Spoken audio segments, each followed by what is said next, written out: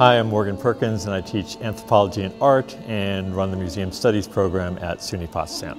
What Lin Haizhong wanted to do was to recreate it in a Western gallery, an elegant gathering, or the Chinese term being Yaji.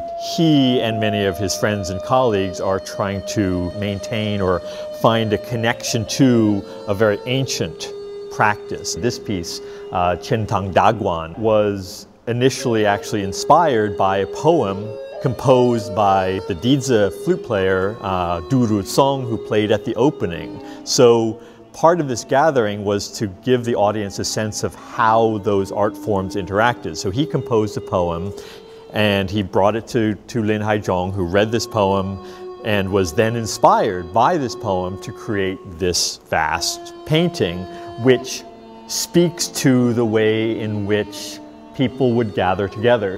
China has developed and modernized so much, so the more experimental art forms that I usually work with get a lot of attention internationally, but not so much attention coming to these efforts to retain and maintain traditional Chinese ink painting, specifically landscape painting.